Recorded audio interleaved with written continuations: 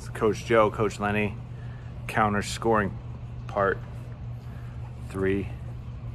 This time I'm gonna counter a double leg using a chest wrap. If you can wrap this chest. I'm not gonna wrap the chest though. I'm gonna control the armpits. So pay attention.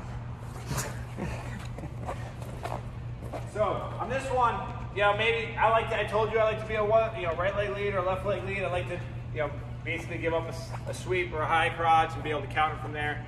I'm okay with that. Sometimes this guy will move me around to where I'm square and he'll hit a double leg. Okay, so I'm gonna go over how I neutralize that position first. Okay, we have the 3 I's: neutralize, analyze, penalize. Coach Domino showed me that. So the neutralization here is when he move around until I go square. I go square, boom, he hits that double. I'm not gonna sprawl straight back here, okay? What I'm gonna do is, I'm gonna pick a side again. I want to open the door. I want that hand to touch. I want all his weight on it.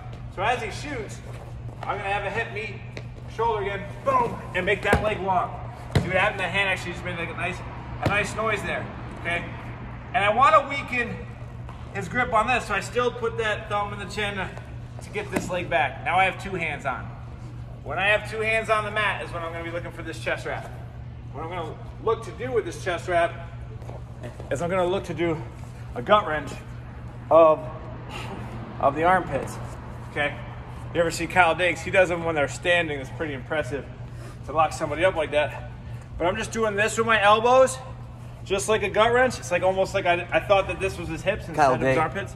Coach Joe thinks he can do it better than you. Yes. Come on down. So he takes that double, boom. Okay, hand on the mat. All right, I'm gonna turn the chin until this hand comes free. Now I'm working here very, very much.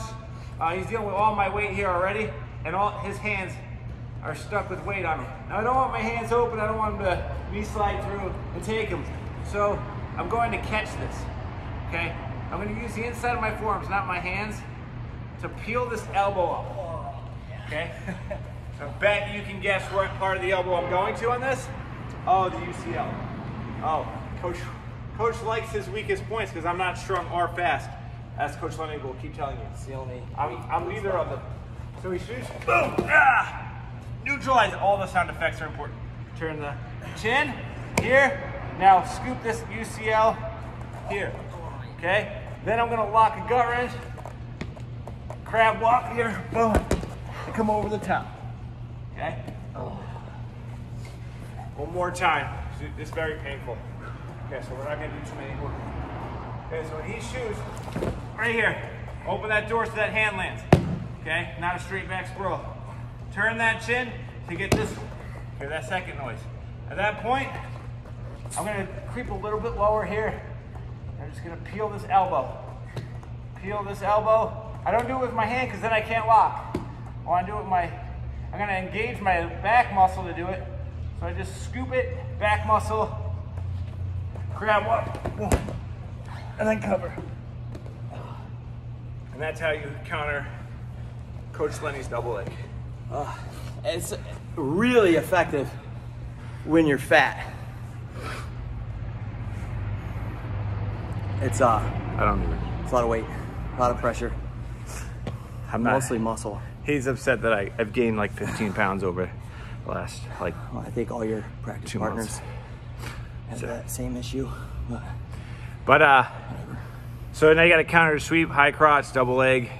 Again, there's a turn the chin. There's a big, huge key. Say so the we eyes can again.